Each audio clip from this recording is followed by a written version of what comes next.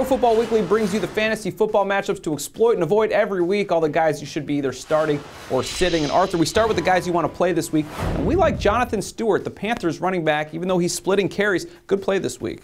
He is a nice play. He's coming off his best game, 82 yards on 13 touches. Modest numbers, but a nice injury fill-in. If you're someone like me who's watched Darren McFadden, Fred Jackson, Javid Best all go to the IR, you're happy to have Stewart, particularly this week against the Buccaneers defense. It's been the worst in the league against opposing running backs. Yeah, when he gets a chance, he puts up numbers. It's just whether they'll give him enough opportunities. Eric Decker versus the Vikings this week. Talk about a guy that's been up and down all over the place. I cut him like 4 weeks ago and now regret it, but we like him against the Vikings. You know, we got to admit, he has been on the other side of this feature a few times. We've recommended avoiding him, but the numbers don't lie. 4 touchdowns in the last 5 games.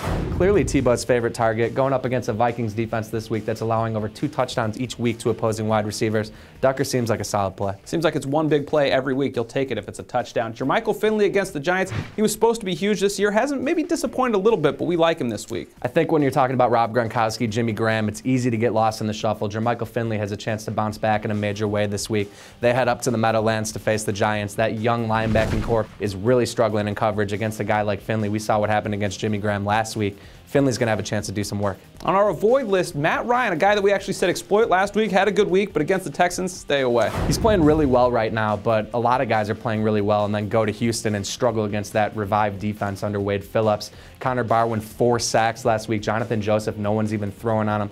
Ryan could struggle. If you have better options, you may look that direction. We're saying avoid Roy Helu and Washington Redskins. You never know what you're going to get with Mike Shanahan. It looks like he's the guy, but who knows? He's coming off the best game of his career, 30 touches, 162 yards and a touchdown.